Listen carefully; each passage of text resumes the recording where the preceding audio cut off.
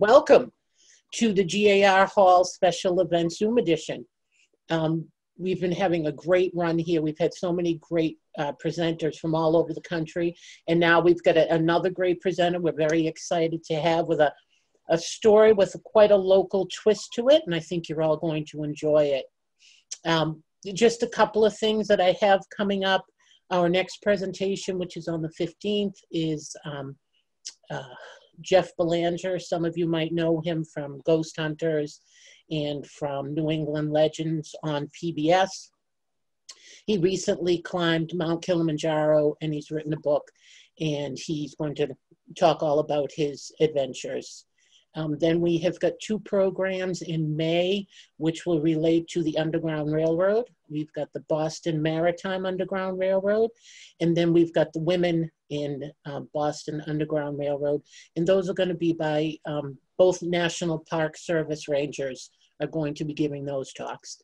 We'll be talking about the Red Sox in June, and then we're just not sure what's going to happen after that. We're not sure if we're going to go back live, we're going to keep the Zoom. It's all depending on what the governor tells us we can do. So we thank you all for being here. As always, there is no charge, there's no fee to attend our programs. The more the merrier. But if you feel so inclined, we certainly would not say no to your donations. So I will put up a PayPal link you can take a look at, and if you'd like to send something in, we'd appreciate it. But now, without further ado, as they say, I'd like to introduce Andrew Noon. He is an educator. He's a K through 6, I believe, music teacher in the Worcester Public Schools. And he is a very recently published author, very excited. At the end, we'll have the Q&A, and he'll give you the information on how you can get his book if you'd like that. So what's going to happen is I'm going to be sharing my screen and doing the slide presentation along with his talk.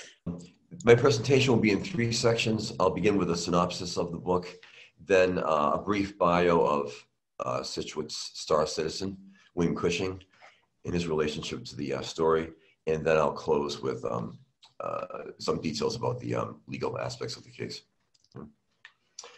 Bathsheba Spooner was the next to last of 7 children born to Timothy Ruggles and Bathsheba born Newcomb. Mrs. Ruggles had birthed 8 children from her first marriage. Her mother's roots were firmly planted in one of Cape Cod's oldest families, her father's from Roxbury. He was born in 1711, descendant of a family long involved in Massachusetts politics, but none enjoyed the status to which he would rise. A brigadier general in the French and Indian War, he had also served as Speaker of the House for 2 years. His reputation suffered dramatically when, as delegate to the Stamp Act Congress of 1765 in New York, he refused to join those protesting the actions of Parliament and King George III.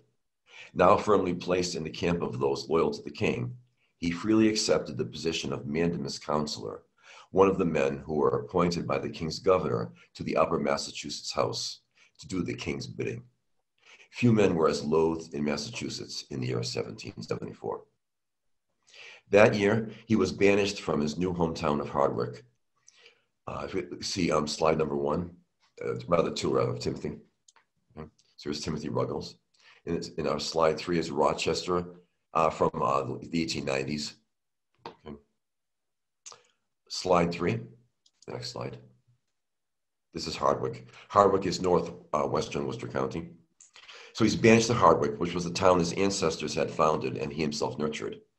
He remained in British-controlled Boston until Evacuation Day, March 17, 1776, when he was removed with most Tories to Staten Island. In the next slide. This is a British map from the late 18th century of Staten Island.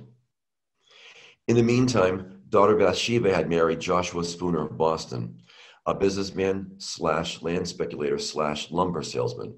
The couple settled in Brookfield. Next slide. This is the Oliver Crosby house in Brookfield from 1797, so a generation after Bathsheba.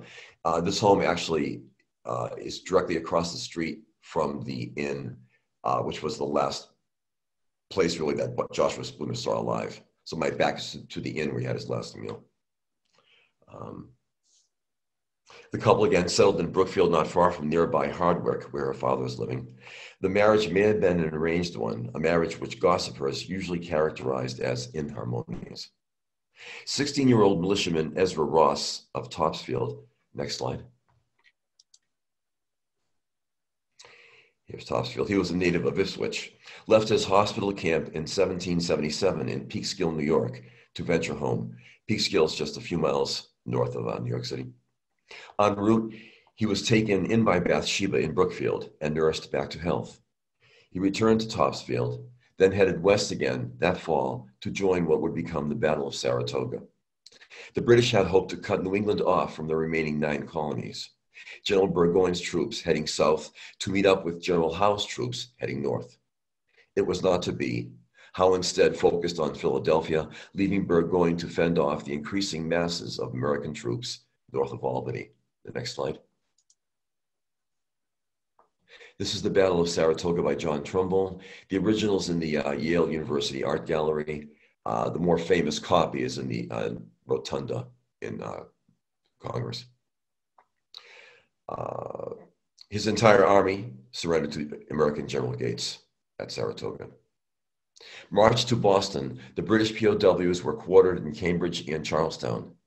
Both Sergeant James Buchanan and Private William Brooks managed to escape, not a difficult task, and likely met each other in Worcester for the first time. Now February 1778, the men were apparently headed to Springfield for work when during a fierce snowstorm, they were called into the Spooner home. They remained there for the next few weeks, Bathsheba plotting her husband's murder with them. In the meantime, young Ezra Ross, just having attempted to poison Mr. Spooner, left with him to prepare his Princeton property. Next slide. And here's Princeton's, a 1900 shot. Princeton's just 10 miles north of Worcester. The property, which was soon to be handed over to his brother. Ross never made it to Princeton, apparently, borrowing Spooner's horse to return to Topsfield. So Bathsheba, Ross, and the 2 British soldiers all rendezvoused in Brookfield the evening of March 1st, 1778.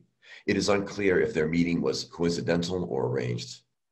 Having dined with a friend and his wife, Joshua returned home alone through the snow and was assaulted at his well, beaten to death, and thrown in while his wife finished eating her dinner. The clothes he wore and those from his chamber, along with his cash, were distributed among the 3 men who fled on horseback and foot. All were arrested the next day. The trial took place in late April. Abraham Lincoln's distant cousin as defense attorney, Robert Treat Paine, a signer of the Declaration as prosecutor, in a trial organized by Governor John Hancock. The next slide. This is the 2nd Worcester County Courthouse where the indictment took place. The plan was for the trial to also occur here, but because so many turned out for the indictment, they realized there would be no room for the even bigger crowd at the trial to follow. So it was moved down the street at the meeting house. Okay. A little bit about the history of this building. This is probably Worcester's most historic building. The Spooner case took place here. Remember, the Spooner case is the country's first capital case. It's the first case which resulted in the death of a woman being hanged in America, in the United States, following the Declaration. This was also the scene of the Quock Walker case. Actually, 2 cases. Quock Walker was a slave from Brookfield, coincidentally the same town as Bathsheba, who tried to escape from his master in the early 1780s. His master beat him during the escape. Walker sued the master for assault. He won that case, and then his attorney, who was also Bathsheba's attorney, Levi Lincoln, suggested, why not turn this into an anti-slavery case? It became that, and essentially the 2nd Worcester case ended slavery in Massachusetts. Also in 1774, the Worcester Patriots took over the courthouse and forced the British judges out of the courthouse. Ray Raphael, a California historian, claims that this was really the beginning of the American Revolution. Yes, the first battle was conquered in Lexington, but the first legal ousting of British officials took place in Worcester. And finally, in 1788, Shays' Rebellion took place here, along with events in Springfield, Taunton, and Concord, and I'm forgetting, that's also another town. Okay. With the trial lasting just over a day plus, All were found guilty. The date of execution was originally set for early June, but the four received a stay until July 2nd. Bathsheba claimed pregnancy. The officials in Boston allowed an exam to be done, proving that she was not with child. She insisted. A second exam, not authorized, instead confirmed her pregnancy, but the Boston authorities would not relent. Despite an informal third exam proving her right, her execution date was not changed. All four were hanged July 2nd. An autopsy requested by Bathsheba confirmed her pregnancy of 5 months with a male child. Timothy Ruggles eventually found his way to Nova Scotia, where, as a loyal servant to the crown, he was granted a multi-hundred-acre estate, which he fostered as he had his legendary estate in Hardwick. His wife chose to stay behind in Massachusetts with their son.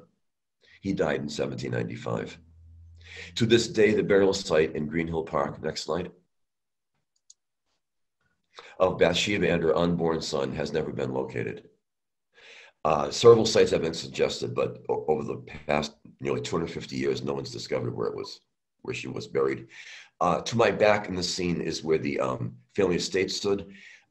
It was founded in 1754. By the late 1800s, it had 60 rooms. The estate survived until 1957 when it was set on fire, and unfortunately it was taken down then. In the year, I think it was 2000, what turned out to be the largest estate sale in Massachusetts history was the Green Estate, that the family had accumulated over 150 years in this huge home, all these items. It took, I think, 3 weeks to sell off all the items. Okay, so that's essentially a synopsis. Moving on to our star Scituate citizen. Son of a state associate justice, William Cushing was born in 1732. Next slide.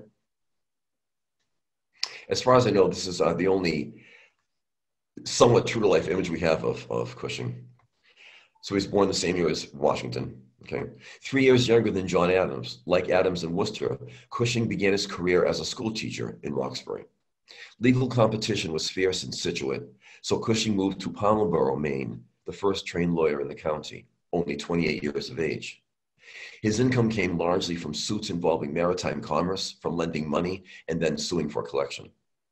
He refused an appointment from George III. In 1772, he succeeded his father as a justice to the Superior Court, where he served for 5 years. John Adams resigned as Chief Justice, Cushing taking up the post in 1777. He served a 12-year term, overseeing both of the Quock Walker cases in Worcester, which effectively ended slavery in Massachusetts, and was admired for his cool head during Shays' Rebellion, the first revolt against the U.S. government. He was appointed to the U.S. Supreme Court, serving from 1790 until 1810. For 1 week, while the search was on for a candidate to fill the seat, Cushing served as Chief Justice of the Supreme Court, following the legendary John Jay. Cushing administered the oath of office to Washington at his second inauguration. Next slide. Okay. Again, here's Washington's second inauguration by an artist named Baffin. Obviously, Washington, the center left there. And Cushing, I believe, is center right, the main judge you see there to the right. Okay. One day in New York, again, New York was one of our original capitals, while sporting his judicial wig, a British affectation, a boy shouted, "My eye, what a wig." Cushing never wore one again, making him the last American judge to sport one. As a jurist, he was noted for his calm, deliberate manner. With him in Washington at the same time was Levi Lincoln, the Worcester attorney who represented the Spooner defendants, and now Attorney General under Jefferson. Cushing died in 1810 and is buried in Scituate's Cushing Memorial State Park. Next slide. Considered as Scituate's most illustrious citizen, even over Jim Lonborg. I didn't realize Jim Lonborg was from Scituate, the ace pitcher of the Dream Team, 67. American jurisprudence, like American society itself, was undergoing a period of rapid transition during the Revolution, though changes were slower to come in the courtroom. Earlier 17th century law defined itself within the confines of the Bible. Mosaic law was viewed as comparable to natural law, and the latter became the basis for defining criminal laws in the 18th century. Trials for capital crimes in colonial Massachusetts typically lasted only a day. In some ways, they were conducted as open debates. anyone in attendance could comment on the proceedings. A jury of peers had been guaranteed by the First Continental Congress in 1774, and this was following British tradition, recent British tradition. In the case of Bathsheba and her three men, it is fair to say that the recommendation could not be followed. All the jurors were male, and likely all moderate or radical patriots.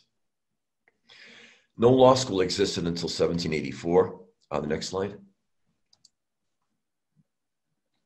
This is the Tapping Reeve Law School in Litchfield, Connecticut, which was the country's first. Again, it dates from 1784. Prior to that, attorneys were trained as apprentices. Law books and reports were at a premium. Most training involved tedious copying of writs. Criminal cases such as the Spooner case were rare. Few attorneys had any such experience. Unlike today's role more as advocate, the 18th century attorney's function was more that of advisor. Unlike British courts, the defense counsel was allowed to craft a potentially decisive closing argument for his clients, which Lincoln did to no avail. Convicts had no right to an appeal unless such laws were instituted in until such laws were instituted in 1789. In the case of the Spooner trial, it appears that Levi Lincoln only had a few days in which to prepare his case. Although he may have begun doing some research the week following the murder in early March, it is likely that most of his preparation took place between the indictments of April 21st and the trial 3 days later. The next slide. Okay. This is a slide of Levi Lincoln, who was Bathsheba's defense attorney. Next slide.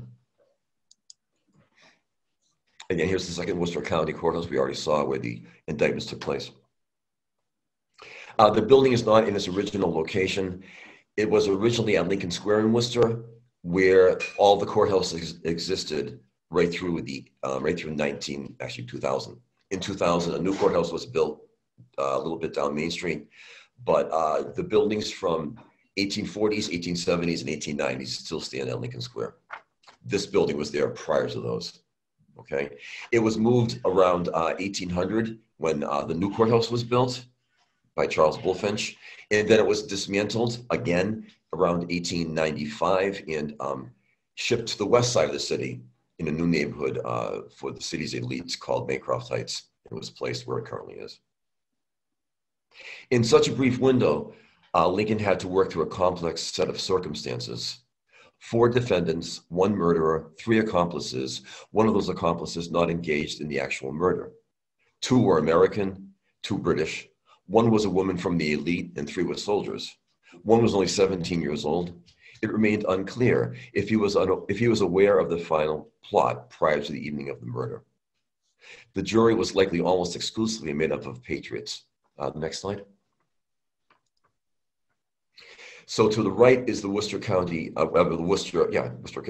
Worcester Meeting House, which is now where Worcester City Hall stands. To the left is the old town hall. This is an 1890s, about 1890 slide, courtesy of the Worcester Historical Society. The building on the right, again, was very much altered since the 1763 building. So this is as it appeared in 1890. Both of these buildings were knocked down in 1896 for the new city hall. Again, the justices themselves were patriots. Okay, the instigator, Bathsheba, did not seem to be of sound mind, a defense which would have had little precedence in 1778.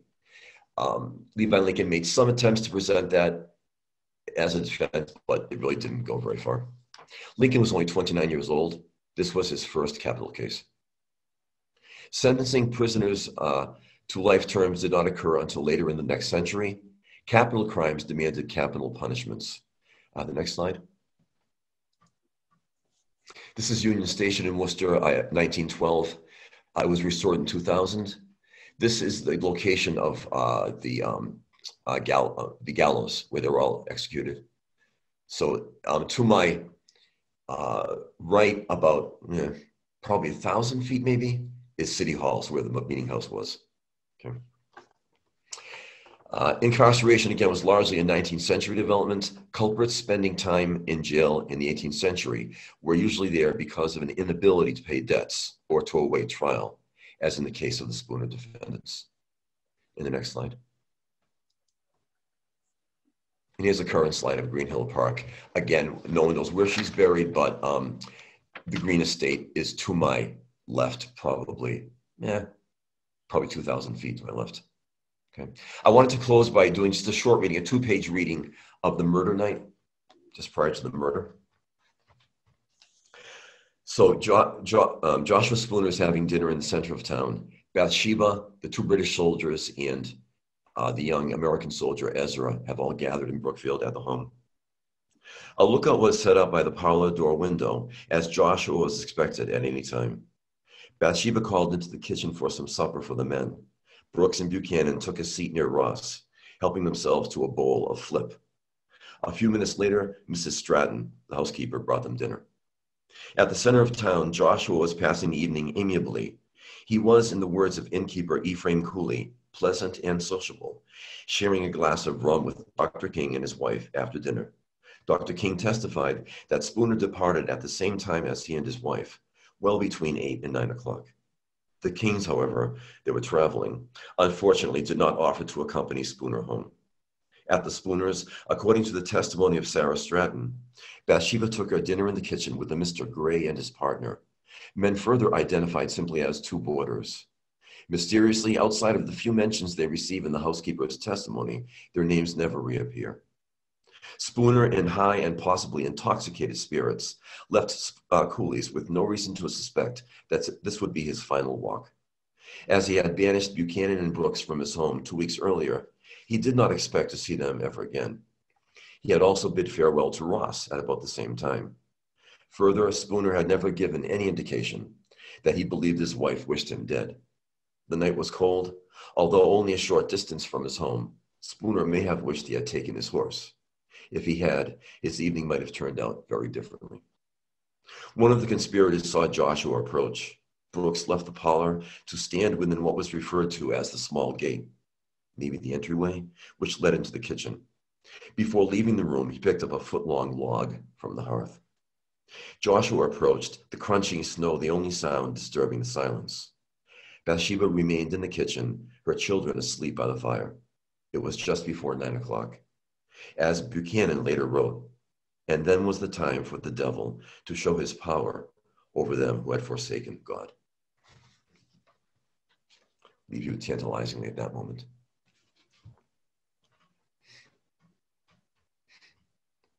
The next slide. This is the Brookfield Inn where Joshua had his, possibly is the Brookfield Inn. We don't know that. It's the only surviving inn in the Brookfield Center. It's dates from 1768. I've not been able to determine if this is the inn, but very possibly is. And the next slide. And this is the, again, the marker at the murder site, which is just a third of a mile north from the building you just saw. So we walked about a third of a mile home. This was erected in the 1970s. Does anybody have any questions?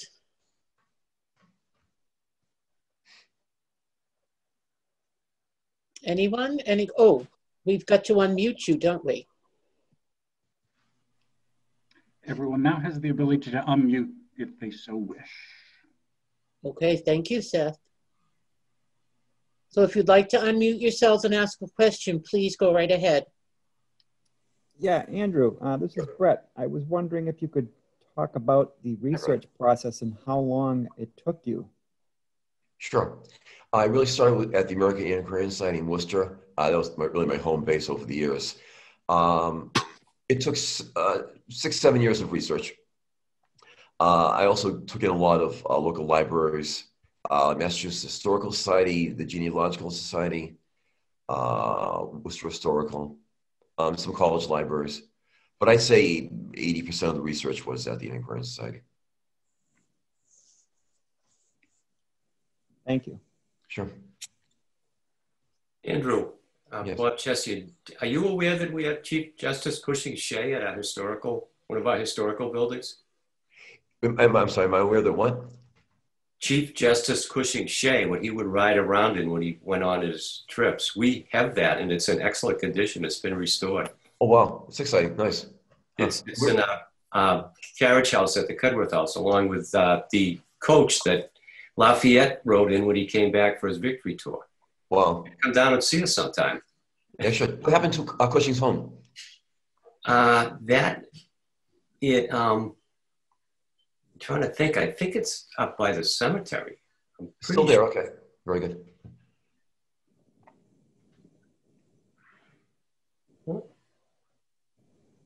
Anyone else? Any questions? Yes, Jody, I see. Yeah. Yes. Those illustrations are in the book. 2 of them. In case you don't know, Lucy McDonald was a girlfriend of Ezra Ross from Ipswich, and she came to West Boylston to stay at an inn to take in the proceedings of the trial and execution. And while she was there, she notched the wall upstairs with the chalk. For each day she stayed there. And if you count them back from the execution date, July 2nd, it goes to the indictment date. So it's proof that she stayed there the entire time. But she did 3 or 4 drawings of chalk drawings of the execution of Bathsheba and the prisoners. They weren't discovered until the 1980s.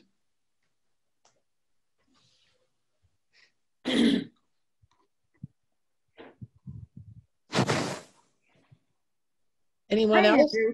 I was wondering, hi, this is Robin. Hello, I Robin. was wondering how you chose this subject.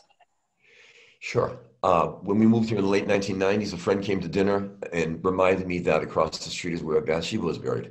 And I'd heard the story, and I was curious to read up on it and found nothing but the most extensive treatment was the treatment by an attorney in the 1840s. And he gave maybe 20 pages to it. So I said, this needs a serious study. Halfway through my research, Deborah Navis's book came out in 1999, kind of threw me for a loop. But I said, I need to put a cyst in this. So I went a different direction. Mine's more of a scholarly narrative. Hers is more of a tight, kind of closely researched bit by bit. I wanted more of an overarching view of the story with a scholarly background. So it's 2 very different books. Oh, neat. Thank you.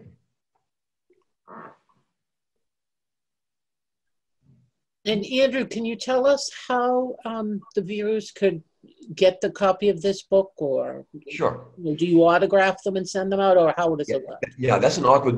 Again, it's available at Amazon Books. If you just type in the title, I've discovered that putting my name in sometimes works, sometimes doesn't. The title works better.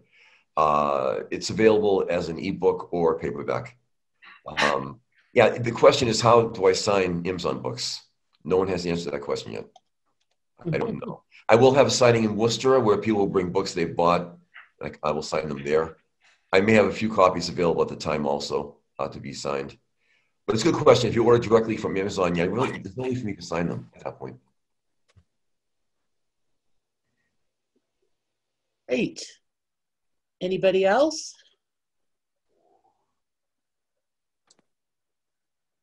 Well, it looks like. Lucille, did you have a question? I do. Oh, okay. Who was that? I'm Jody. Hi, Jo- Hi. Thanks for answering the other question about Bathsheba and West Boylston. I live in West Boylston, but I come to Scituate in the summer. Okay. Do you have a new topic that you're planning to research and write about? Yeah, I'd rather not say what. It will be a Worcester topic that had national significance, but I don't want to say. Okay, great. Thank you. Sure. Interesting. We'll have to wait for that, huh? Please do. Very fascinating talk. Thank you. Oh, thank you. Thank you. Fascinating story. It was interesting. Thank you very much. Sure. And how old did you say she was? I'm sorry, Andrew. When she was executed? Yes. 32. 32? Okay. Husband was 37.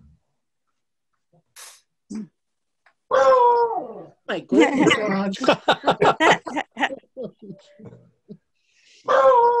Who is that? My beagle.